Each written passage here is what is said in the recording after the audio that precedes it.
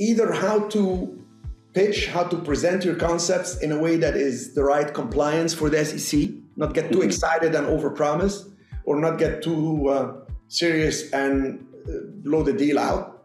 Yeah. And the second thing is where to deploy the money that will be the highest and best return for the fund. Because all of a sudden your brain goes to another level.